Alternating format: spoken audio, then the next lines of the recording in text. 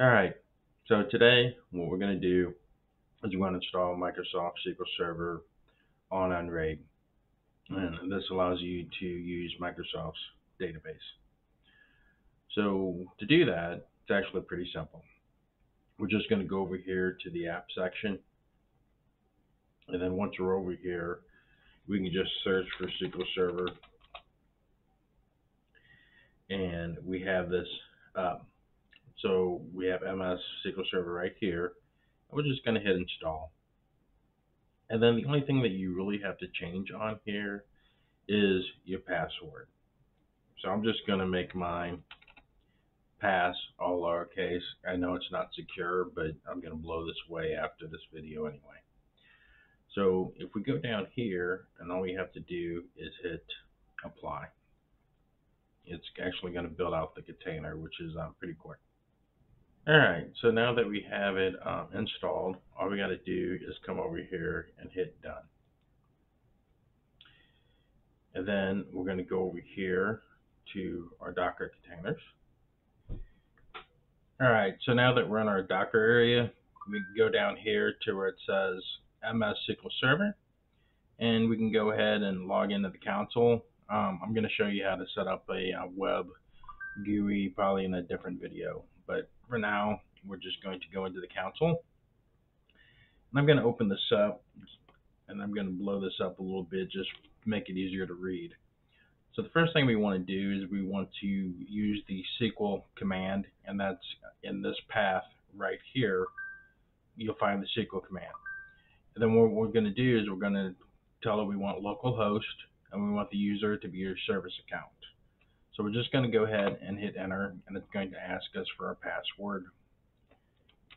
So I'm going to paste that password in there, and we're going to have it here. So the first thing I want to do is I want to select name from system-databases, and this is going to give me a list of the databases that's already on my system.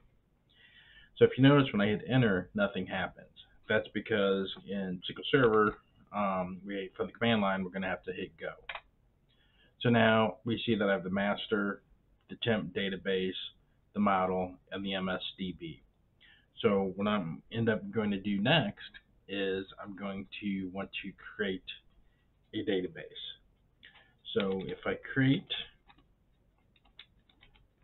a database, I call it test, and then I'm just going to hit my semicolon, and I'm going to select name from SYS databases, semicolon, and you notice nothing's happening here. And this is because I can daisy chain my create statement and my select statement, and then if I wanted to put an insert statement down here, well, I wouldn't do an insert there. I would have to create a table first. But if I wanted to create a table and then do an insert, I can, and I can daisy chain my commands. So let me go ahead and just put go here to run both those commands. And then what we're going to see is we're going to see that the database is created, and we're going to run the select name. So we have it right here, that test database. So the next thing I want to do is I want to use that database. So I'm going to have to do use test semicolon, and I'm just going to do go right here just to show you, and it'll tell you that I'm actually using that. So I changed the database context to test. So we're actually in the test database now.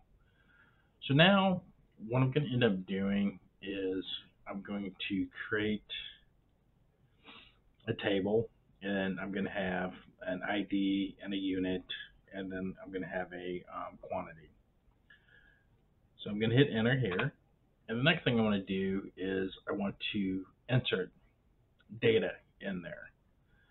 So I'm going to insert into inventory.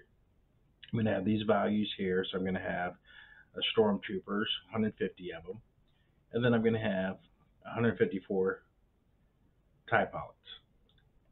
And I'm just going to hit enter here, and then I'm just going to select everything here. So I'm just going to select everything from inventory, and I'm just going to hit enter here. And again, I'm just daisy chaining these in, and when I'm ready to execute everything, I just hit go.